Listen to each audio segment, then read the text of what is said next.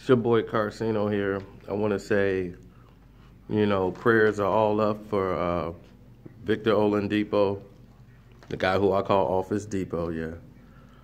He suffered a very serious knee injury, and we never want to see that happen to any player in the league, especially one that's as good as him. And Indiana's been having such a great season. Right now, they're 32-15. Probably on track to being one of the best records they've had in a very long time. And